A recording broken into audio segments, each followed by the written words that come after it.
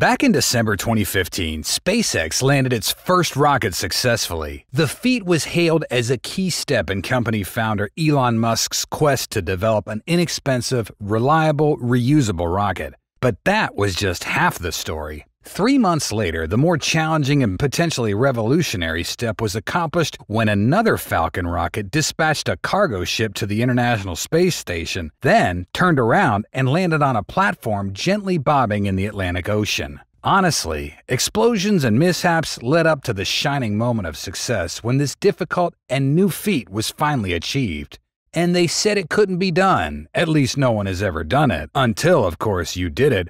Former NASA Space Shuttle manager Wayne Hale wrote in a congratulatory note to SpaceX on Twitter. And 7 years since then, SpaceX is now a master in this. However, that doesn't make it easy, but instead a genius skill. Find out everything about SpaceX's booster recovery drone ships in today's episode of Alpha Tech. First, why does SpaceX favor ocean landings? Good point. It's not easier than landing on land.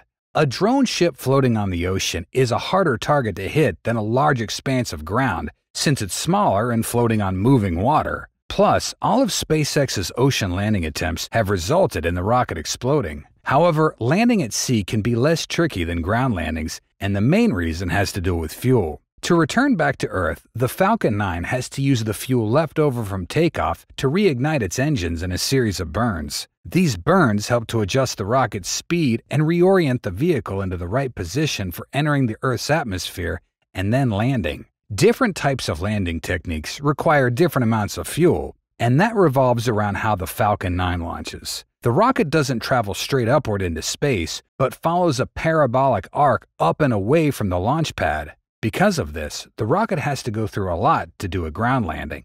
The vehicle has to slow down in the direction it's heading, completely turn around, and then retread the vertical and horizontal distance it's covered to get back to the landing site. That requires a lot of extra fuel. Ocean landings aren't as complicated as that.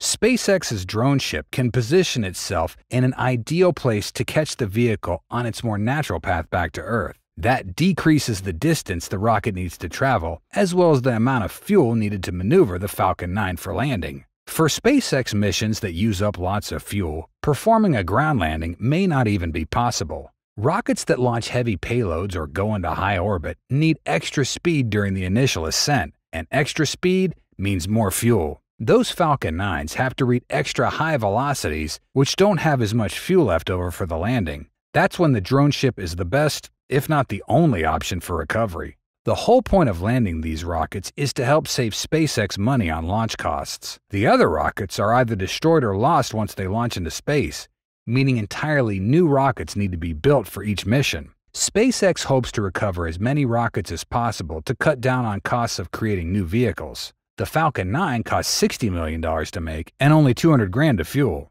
The drone ship is a modified barge that's outfitted with a large landing platform, station-keeping thrusters, and other equipment to allow SpaceX to land boosters at sea on high-velocity missions that can't carry enough fuel to allow for a return-to-launch site landing. Currently, there are 3 active drone ships that regularly serve as landing platforms for Falcon 9 and Falcon Heavy's first stages that launch from both coasts of the United States. All West Coast launches are supported by Of Course I Still Love You, or AUKUSly, stationed in the port of Long Beach. AUKUSly was the Autonomous Spaceport Drone Ship, or ASDS, to serve the first landing on ASDS on April 8, 2016. On the East Coast are 2 drone ships, Just Read the Instructions, or JRTI, and the Shortfall of Gravitas, ASOG, both stationed in Port Canaveral, Florida. Due to the high cadence of launches from the East Coast, 2 drone ships are nearly required in order to support all these launches. Out of all the successes come very few mishaps where boosters were unable to be recovered.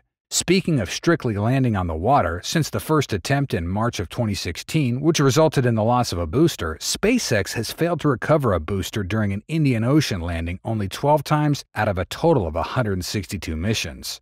So how has SpaceX done this? Let's dive into Of Course I Still Love You as an example. AUKUSly is built upon a barge, Marmac 304, and was modified in a Louisiana shipyard. Modifications included an expanded deck to increase the size of the landing platform, the installation of 4 thruster engines so the drone ship can autonomously maintain its position at sea, and blast shielding to protect electrical and engine equipment on deck. It's equipped with 4 azimuth thrusters that are fitted to each corner of the landing platform. When deployed, they allow the drone ship to maintain a precise position while at sea. Elon has stated that the drone ship is capable of maintaining its target position to within 3 meters, even under storm conditions. The drone ship can maintain its target position autonomously or under remote control by operators on a support ship.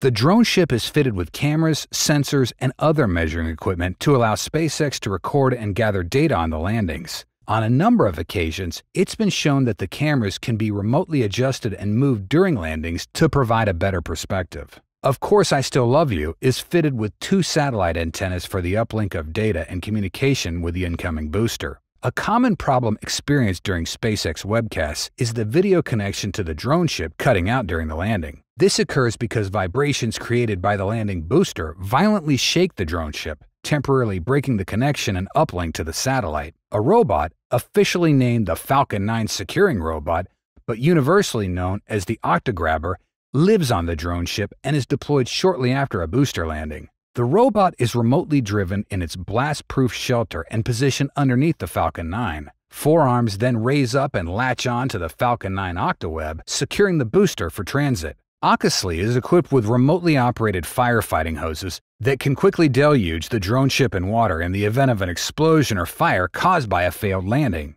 SpaceX drone ships are not designed to autonomously move themselves over long distances. Instead, a tugboat is used to tow the drone ship to the target position offshore in the Atlantic Ocean.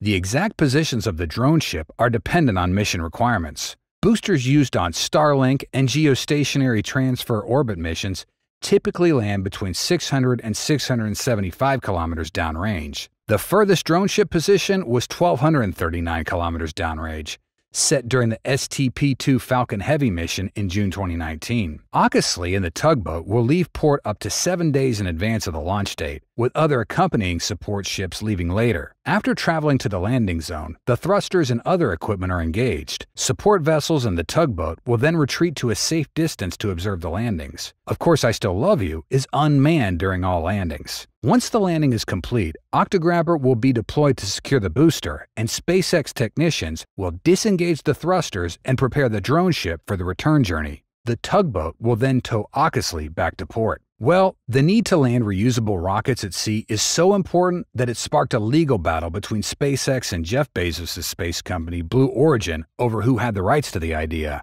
But after all we can see, while SpaceX is a master at this, Blue Origin still hasn't gotten into orbit. And that just about wraps up today's episode. Don't forget to share your ideas in the comments below. Your support makes us want to create more quality videos, and for that, we thank you so much and hope to see you again next time. Stay safe.